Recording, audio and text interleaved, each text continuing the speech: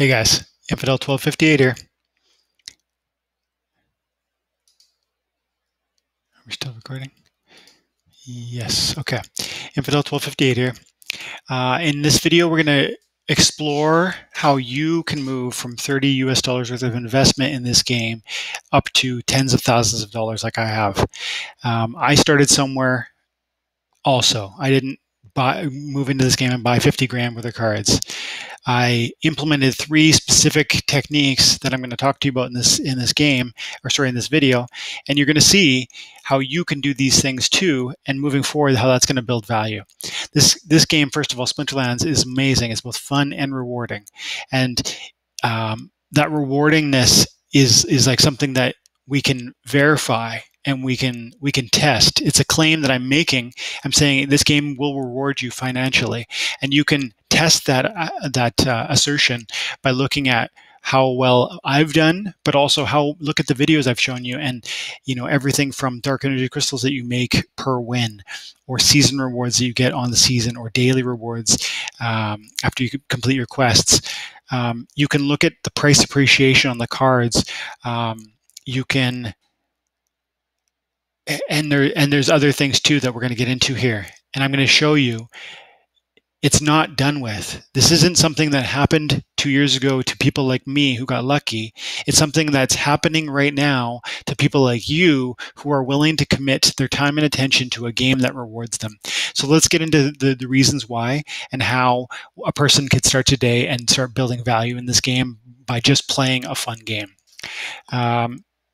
If you're new to my channel, I do videos where we talk about Splinterlands. I show gameplay. I do tips and tricks, hopefully things that you can implement wherever you are, from champion all the way down to bronze, that are going to help you climb.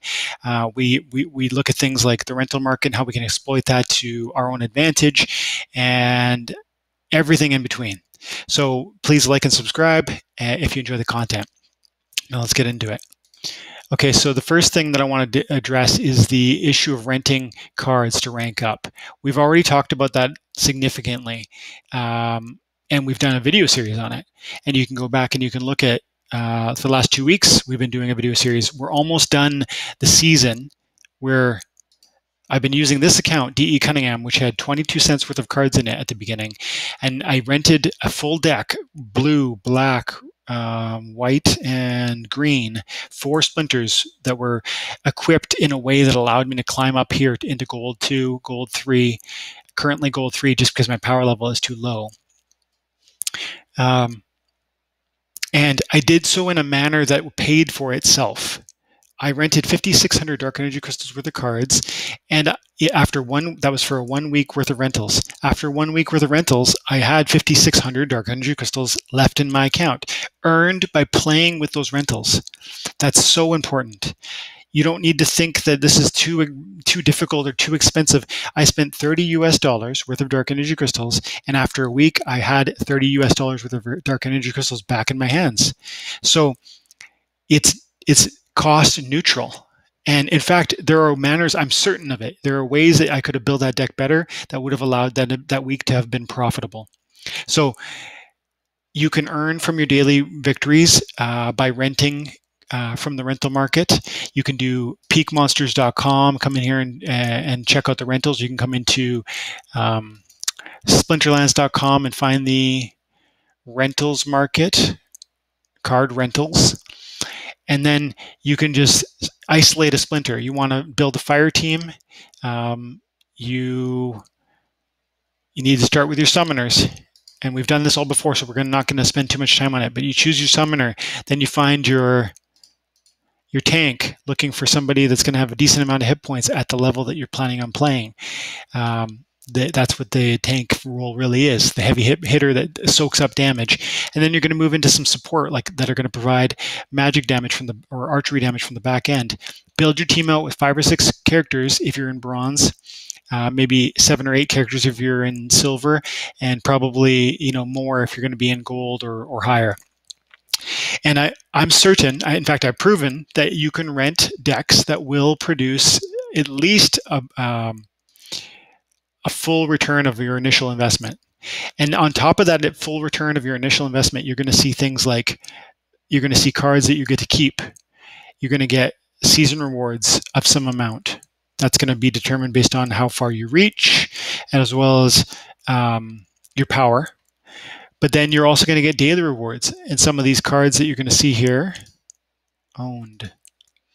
These are cards that I've earned by winning. And so they might be worth 50 cents, 80 cents to start with, but cards that are new are often worth 80 cents, and then later they're worth $8 or $20. And I can show you card after card from promo or reward or untamed. We have to go to marketplace, that have just shot up in value. Let's go neutral. Let's show you one example. The Onyx Sentinel. This card used to sell for about 20 cents a card. I knew even right away that this card was an amazing card, and I was buying every copy I could get my hands on with my main account. Because this card it's like a duplicate of a legendary card, but it's only epic, which means you can play it in more scenarios. And at the time, no one was using it. So it's like it mimicked the value and characteristics of a card much higher, like that was much more expensive. And I just knew it was going to be value.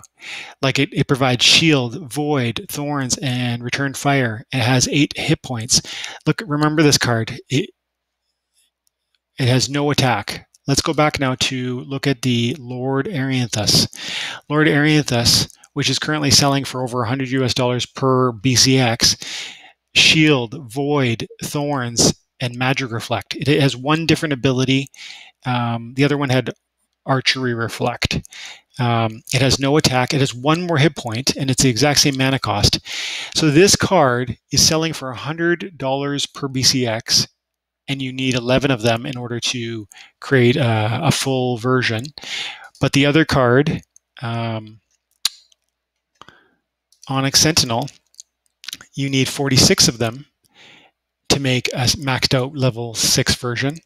And each BCX is worth about $250, $3.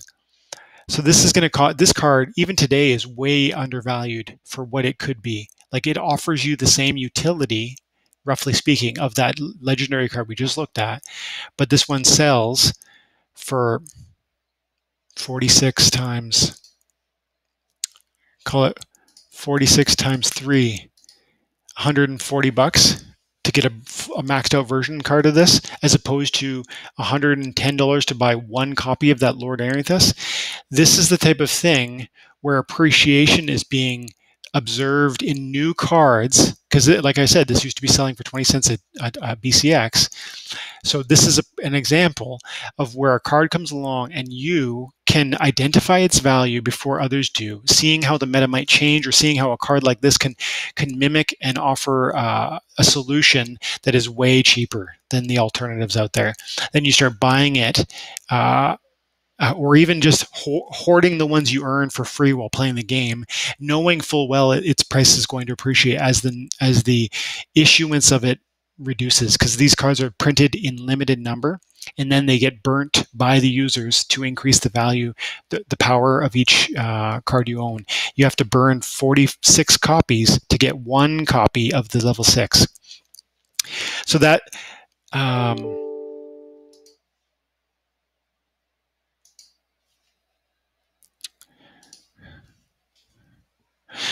shows you 2 points. 1, renting up. We can rent cards to rank up and gain daily or season rewards. And then when you're getting those daily and season rewards, the cards you own, they're yours permanently, even after the rentals are returned. And the rental cards pay for themselves, and the cards will appreciate, maybe a lot or maybe a little.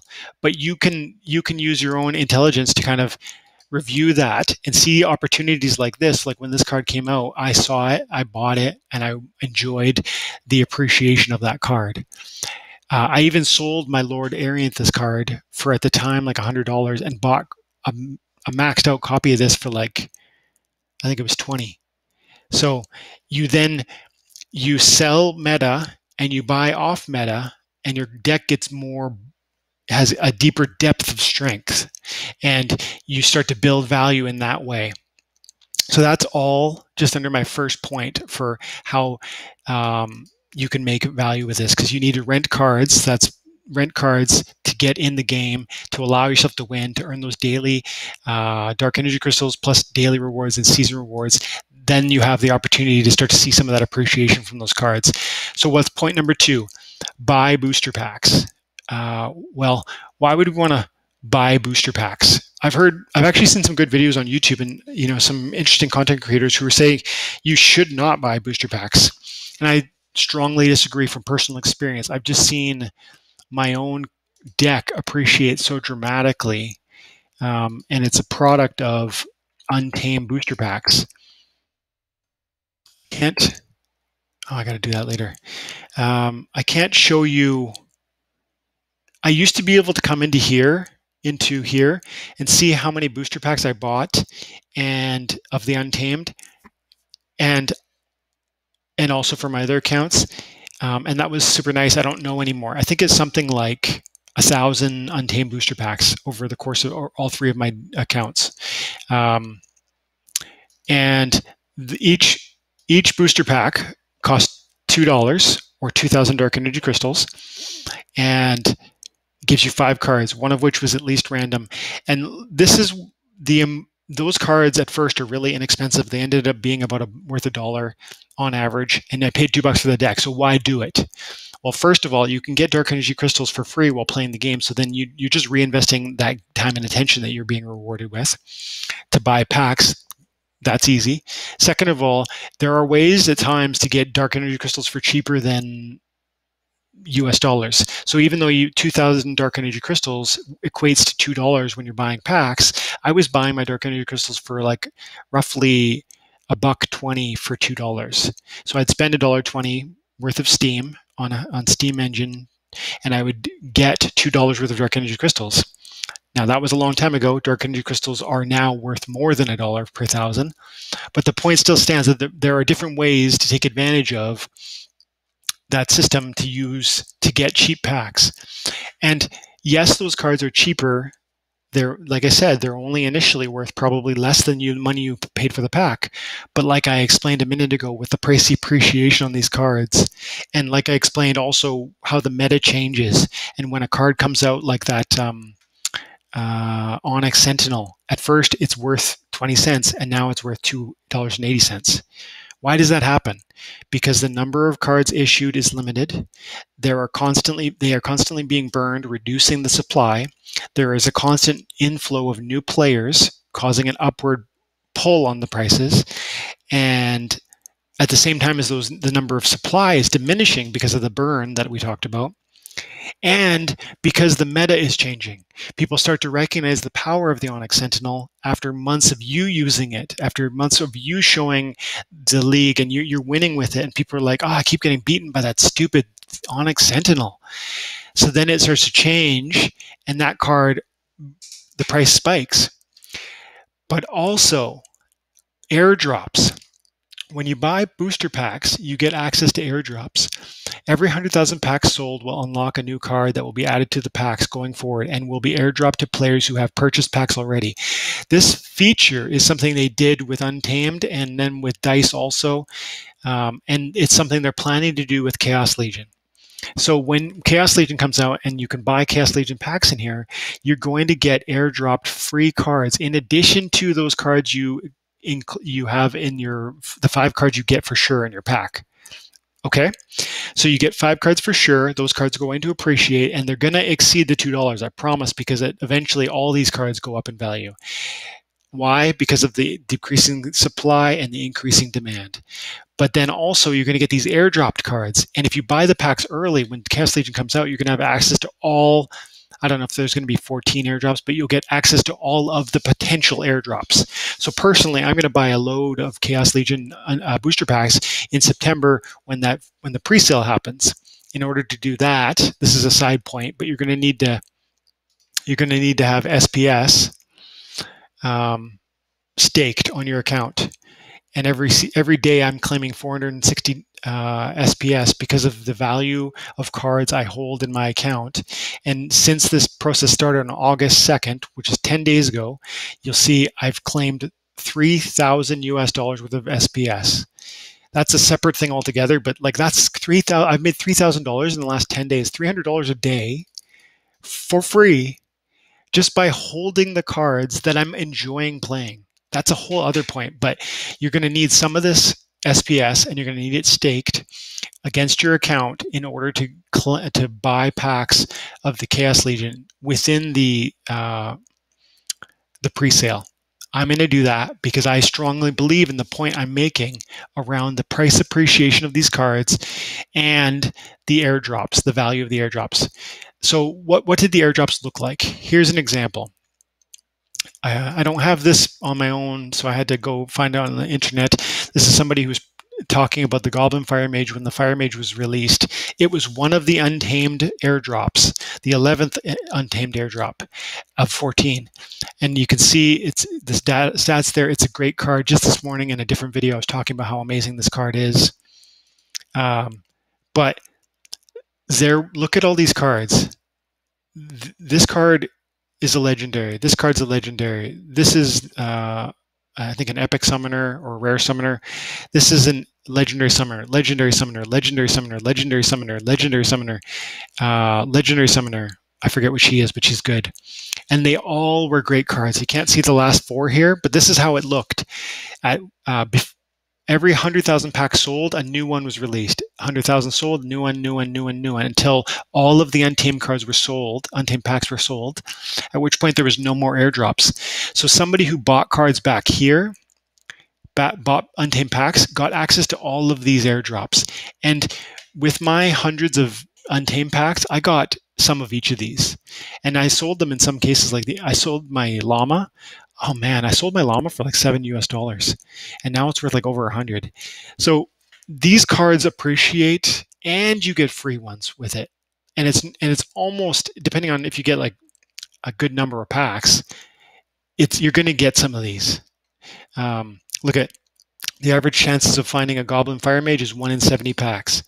So I was rocking about 1,000 packs. So I don't know how many Fire Mages I got, but I got 20 or 15 or something. And the same is true with all of them. There's slightly different odds for the legendaries, but I got a couple of those ones. I got a couple of those ones, a couple of those ones. Everything you see here, I got for free with my packs, and you will too if you buy Chaos Legions. I can't promise it, but the odds will be the odds. They'll be like something like this, and you'll have your equal chance, just like me. And this adds to that value. When we talked about it was only worth $1 worth of cards for the $2 pack, but then I also got 14 airdrops, and then I also saw the price appreciation on those cards. So airdrops, that's one of my main points here. What else have we got?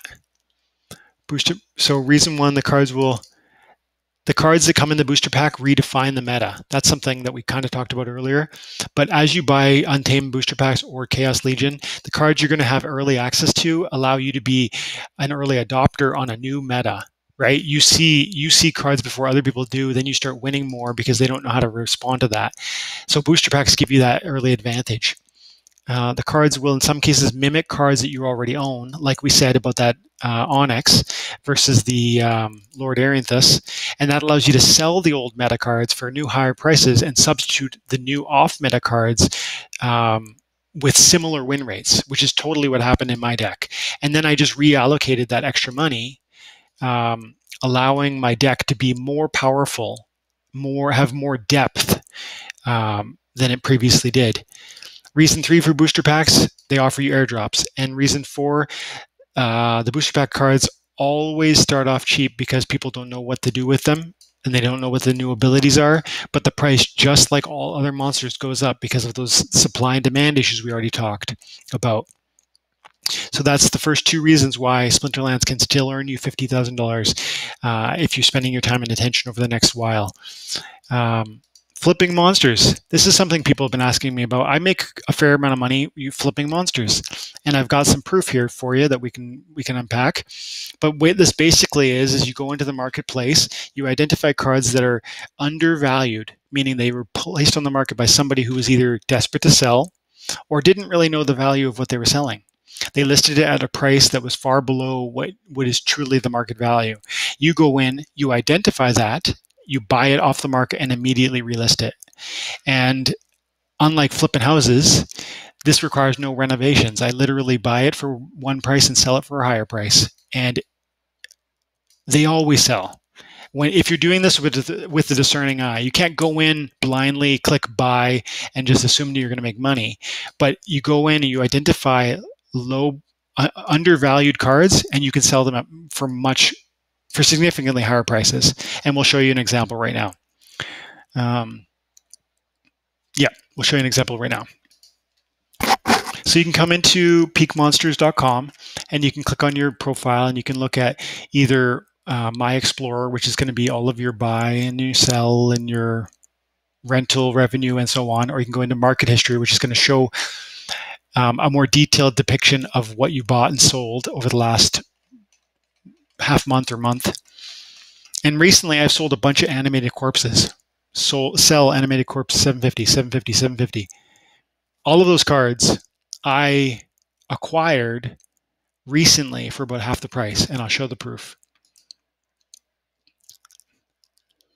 Okay, so we go in here, and 23 days ago, I listed new card on the market. I listed this card for 750, a duplicate copy for another 750, another duplicate for 750, another duplicate for 750, another for 750, another for 750.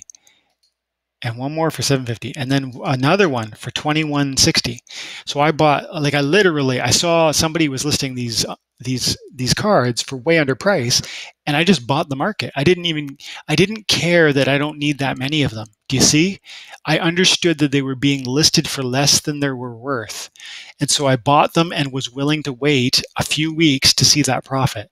So 23 days ago, I listed them, and I would have bought them that day too. So let's see.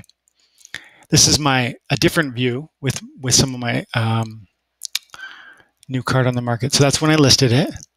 Here's the purchase. So purchased by me from 4 different players. I bought all of those cards. Level 5, level 4, level 4, level 4, 4, 4.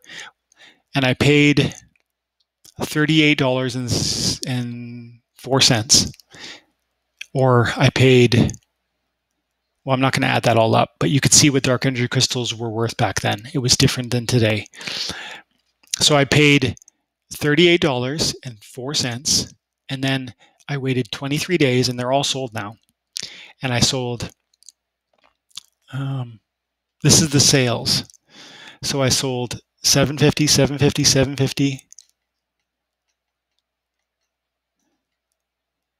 750, 2160, 750.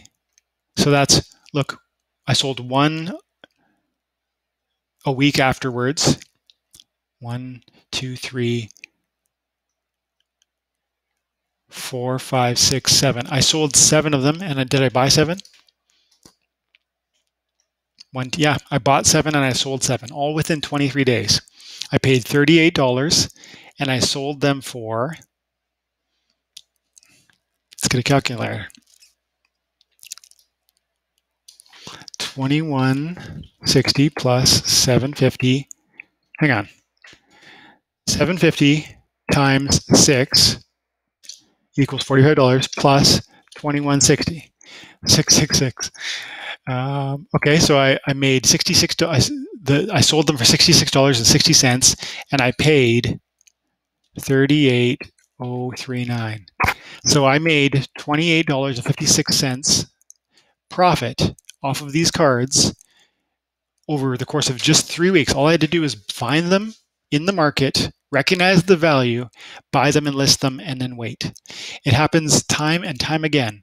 This is the best example I can give you right now, but if we went back even further and I spent more time, I could show you so many other examples. Sometimes that's like, I paid I paid 30. Well, how much? I paid 40 and I made 66. That's almost double your money. It's about 40% ROI in a month. That should that should be like that should blow your mind right now. Like that should be, oh, even if I don't like this game, I'm going to get in the market and try and trade these cards. You see, like this game is so, and the only thing is, I have a unique advantage that if you just were to come in here to this market and try and do what I do, you couldn't necessarily, because you have to understand the meta. You have to understand the cards that are going to trade, fairly quickly, and you have to see how the value works. But if you can learn this skill, and it's something I could probably teach you, but if you could learn the skill, then you can flip monsters and you can make value that's going to add into your deck, which is then going to roll over into more cards you can buy, which is going to add to your power, which is going to produce SPS per day. And we already talked about 3,000 US dollars worth of SPS in the last 10 days. So it just snowballs.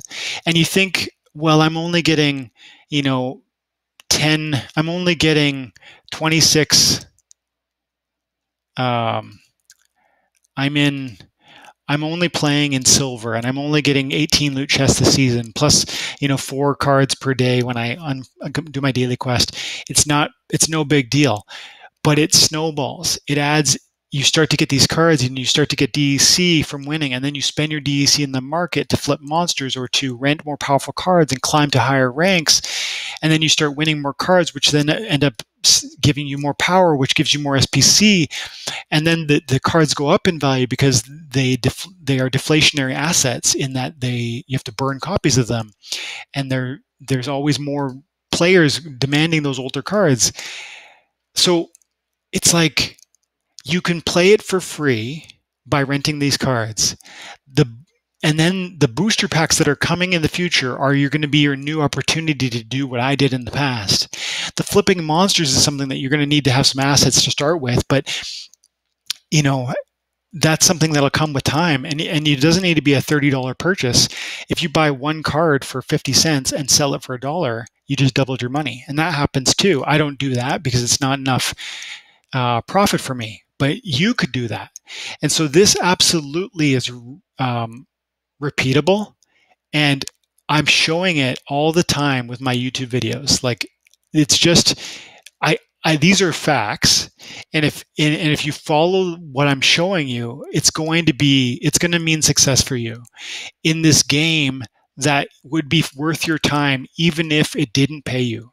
It's fun enough, like it's entertaining and it's fun to the point where you probably should play it even if it didn't pay you.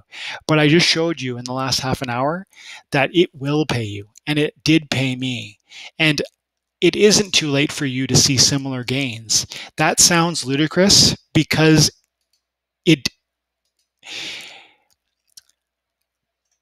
everything in you is going to want to say, like, oh, but that was him. I'm not that lucky, or I can't see that happening again.